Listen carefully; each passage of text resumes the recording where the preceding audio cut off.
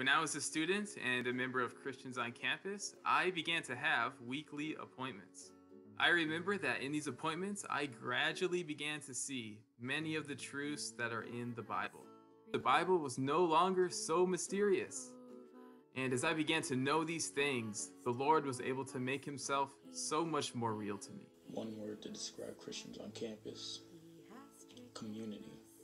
I'd always had the mentality of being alone, but with them, it's different. I have people I can turn to now. People who care about my burdens, who care about my pains, who care about all my joy.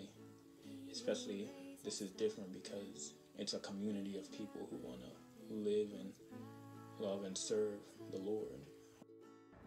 How has Christians on campus benefited me? I found that they've become my closest group of friends.